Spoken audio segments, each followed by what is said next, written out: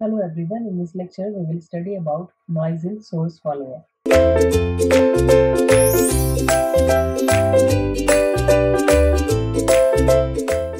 As shown in the figure, since the input impedance of the source follower is very high, so what we can do, we can neglect the input referred noise current for moderate driving source impedance. Okay, here in the figure it is shown that M2, this M2 serves as the bias current source. Okay, now to compute the input referred thermal noise voltage, we use this representation. Okay, expressing the output noise due to M2 as Vn square out due to M2 is equals to In square 2 into the resistance 1 upon Gm1 in parallel with 1 upon Gmb1 in parallel with R01 and in parallel with R02 whole square.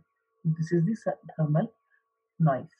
And the gain of this device is given by 1 upon GMB1 in parallel with R01 in parallel with R02 upon 1 upon GMB1 in parallel with R01 in parallel with R02 plus 1 upon GM1.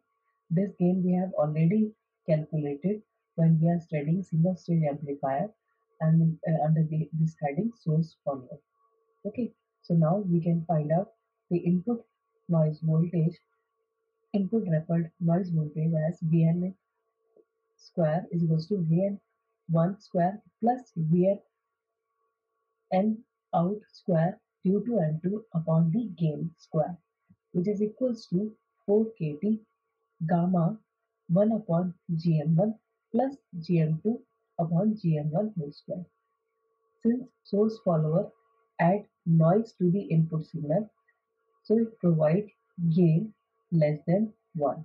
So it is generally avoided in the case of low noise amplifiers.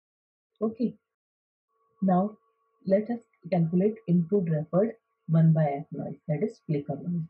So it can be simply calculated using Vn square out is equals to k upon Cx Wl1 1 by f gm1 r out whole square plus k cos Wl whole square 1 by f gm2 r out whole square.